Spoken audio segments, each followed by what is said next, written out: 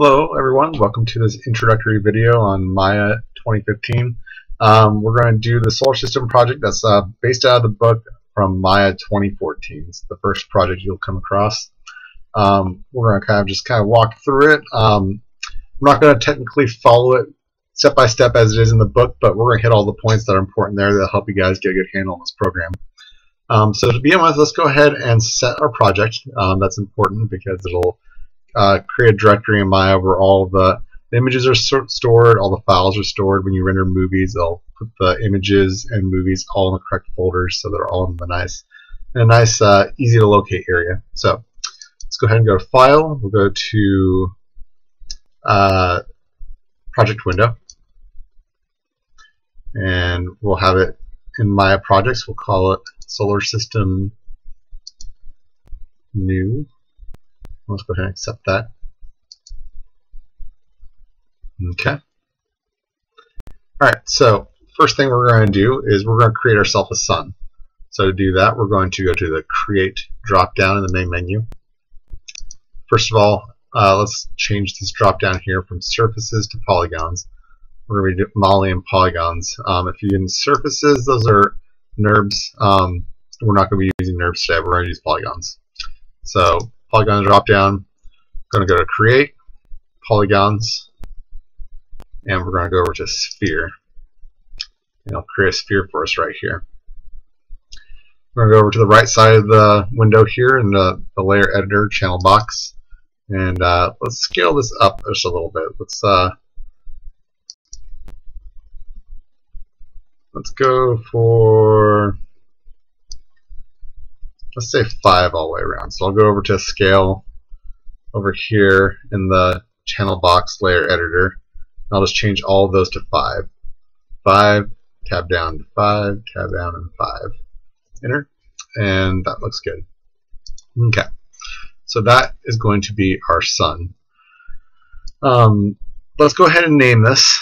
You can name it over here, or you can name it in the outliner. I'm going to suggest let's go into the outliner just so I can point that out to you guys and kind of get some organization started. So we'll open up the outliner over here. You can get to the outliner through your windows, or you can just go to your shortcut panel layout window over here. We'll double click the mesh right here. You'll say it says right now Sphere 1. We're going to change that to Mesh Sun.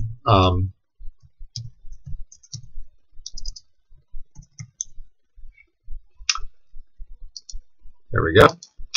Mesh is just a naming convention I like to use when it comes to anything that's geometry based. So just to be consistent all the way across the board, anytime we make something out of geometry, we'll call it mesh, whatever it's going to be called. Also, you notice there's a little underscore in between the mesh and the sun. Anytime you put a space in Maya between the names of something, it'll automatically put an underscore in there so that it's all one word. So just a little fun factoid for you. Anyways, moving on. Alright, so our sun is at our origin. Now we're going to make ourselves the planets. So we're going to go and do that from the top down menu. So we're going to go to our 4-panel window over here. Let's go ahead and click on that. This one here on the top left is our face down camera. So while my mouse is inside of that window, I'll hit the space bar and it'll open us up into just the top down camera mode. Okay.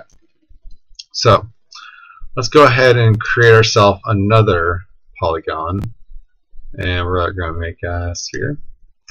We're going to move that one off to the side. W is the shortcut for your translate tool. We're going to move it over here, and let's turn on grid lock, or snaps for grid. I believe it's this one here. That's the view plane. This one's to grid. So click on this one here. It'll make it to where when you're moving, it'll snap your movements to the closest intersecting grid point. So as you see, it kind of just moves along here. Let's this one's going to be Mercury, so we're going to scale it down a little bit, and a little bit more. Mercury's pretty small. Okay. That looks good. We're going to head and going to call it Mesh Mercury. We can do it over here. It's the same thing as over in the outliner. Okay. Moving on. Mercury doesn't have any moons, so we'll just go ahead and keep going. Okay, so create another polygon sphere. Remove that one out. This one is Venus. Venus is a little bit bigger than Mercury.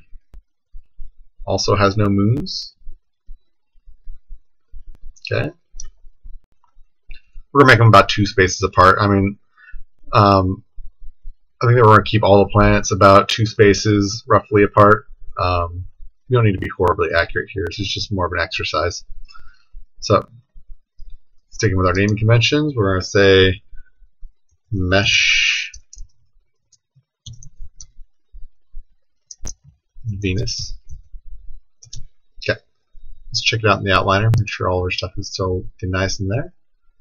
Oh, I didn't use cats for the sun. Go ahead and add a cat for the M there. Alright, moving on. Let's go back to our top down. Okay, we will now create ourselves another sphere. We'll call this one Earth. Alright. I think that's actually probably about the size I think that we're going to use for Earth. That looks about right. Sure, we'll say that's about right. So, Mesh Earth. Now, Earth has 1 moon, as we all know, so let's create one more sphere. And you know, if you want to, I'm going to, because I'm getting tired of creating spheres over and over again, going to that drop down. You can just duplicate these and just rename them. That's no biggie at all. So I'm going to shrink this guy down. This is going to be a moon.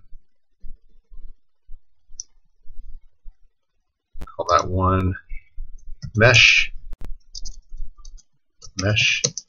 Moon 1. Okay. Now we're going to move this guy a little bit over, and we're going to create ourselves Mars. Okay, Mesh Mars.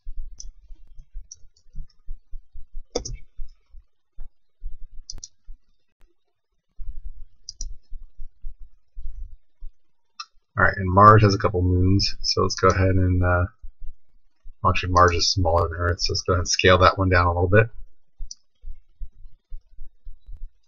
By grabbing that center one there, they'll scale it in all axes at the same time. Don't know if I pointed that out before, but it's been pointed out now. Okay, let's go ahead and duplicate the moon. Move that over. I think that Mars's moons are probably smaller than our moon. Ooh, that's a little too small. There we go. Duplicate that one more time. We'll move that onto the other side of Mars. Perfect. Okay. Moving on, we're going to make ourselves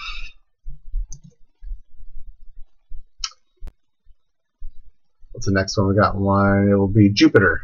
Okay. Scale that guy up. Jupiter's pretty big. Not that big. Maybe that big, but maybe just a little bigger. Yeah. I could be wrong on the scale, but you know. It's not what it's about at the moment, so. Gonna make ourselves another moon. Bring it over for Jupiter. Jupiter's got some moons. Jupiter's got a bunch of moons. We're not going to make all of Jupiter's moons. We're going to make, we'll make Jupiter 4 moons. That seems like you should have more than 4 moons, but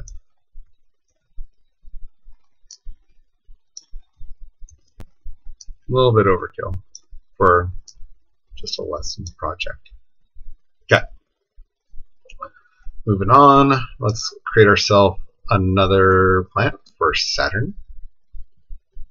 Ooh, did I not name that one? I misspelled Mars, so that's not good. Let's change that. And then we got to rename Jupiter. Jupiter. All right. Let's create ourselves Saturn now.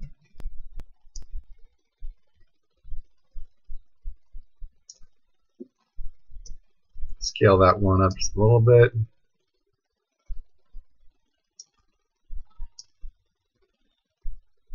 Okay. Call that one Saturn.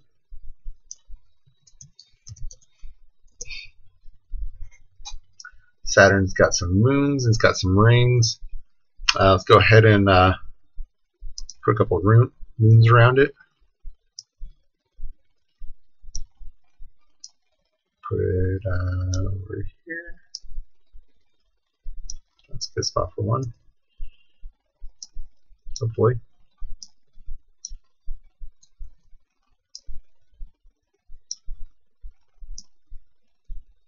Okay. And Saturn also has a big ring. So to create Saturn's ring, let's go ahead and go back to our... No, let's stay in this view for right now. We're going to go to polygons. Or no, we're going to go to NURBS. We're going to go to NURBS and we're going to use a torus. That's how they want it done in the book, and we'll just kind of we'll play along with that. Sure, why not? We'll have to go into 4-panel view though, so we can see what it actually looks like. F to frame it. Okay. Alright, let's see if we can look at the attributes and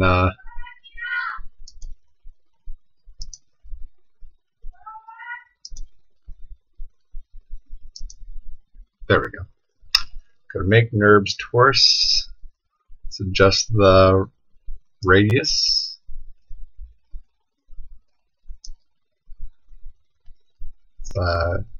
Adjust the sweep. Nope, that's not it. Spans.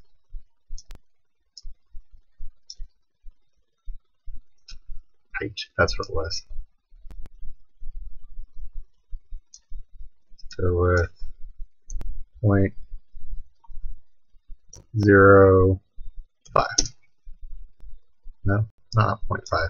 0.05.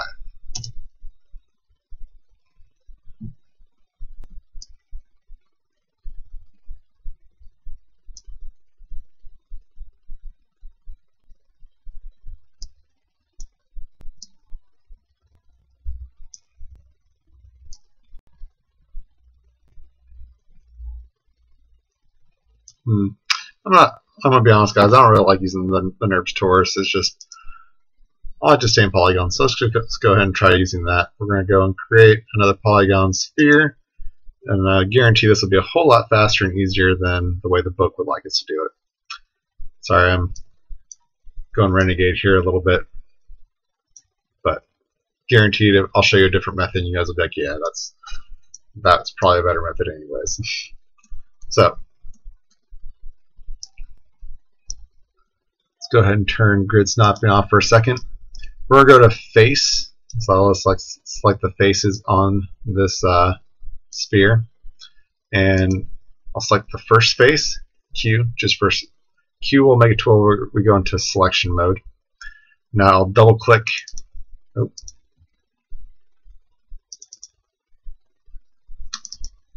You see if you're on the same route or ring, it'll fill in all the selections for all those faces that I'm after. There we go. Now I will shift select all those faces and delete those, and now I'll be left with this ring here, which is essentially what I wanted anyways. Now, to make it flat, I'm going to go to my scale tool, and I'm going to go and scale on the y-axis and bring it straight down to the blue center there. That'll flatten it all the way out. Okay, now let's bring it down onto our Saturn. It's in the middle. Let's scale it out in all axes. And there we go. There's our ring. It's a whole lot easier than using a torus the way the book would like you to do it. Not that the book is wrong, and I'm sure the book had its reasons for using a torus, but yeah, I'm more of a polygon guy. That's the way I like it. So there we go. That's our ring for Saturn. Let's move on. Okay, but let's name that first. So, nope. You go in the right area to name it. There we go. Mesh Saturn ring. Oop, spelled Saturn wrong. Needs to have an A before the T. There we go. And okay, that's all good. Let's keep on making planets. Control D. We'll just duplicate that planet and bring it on out. Okay, so now we got ourselves a Uranus, and I'm trying to speed this along. I'm just going to leave these guys the same size.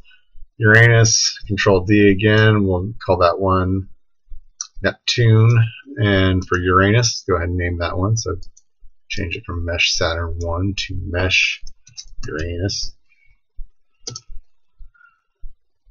And click on the next one. Go to Mesh, and we'll call that one Neptune. Okay. And why not? We'll even make Pluto, even though Pluto's not a planet. I think the book wants you to make a Pluto, so R, well, shortcut for scale. Scale on all axes. Pluto's pretty small. There you go. And I think that we're supposed to also give a couple moons to both Uranus and Neptune. So Control D, add some more moons. Control D. There we go. And Control D. I think Neptune only has one moon. I think that Neptune's got the only moon that I think has a cool name. Triton. That's appropriate, right? Okay. Alright, so spacebar in the 3 window, and there's our sun, all of our planets and moons. Okay. So, let's see how I'm doing on time. We're at 18 minutes. I think this is probably a good stopping point. We're going to stop here, and in the next lesson we're going to pick up. We're going to do. We're going to organize this into hierarchies of grouping and parenting, and we're going to do some texturing and with a render of our solar system. So, thank you for watching, and we will see you in the next video.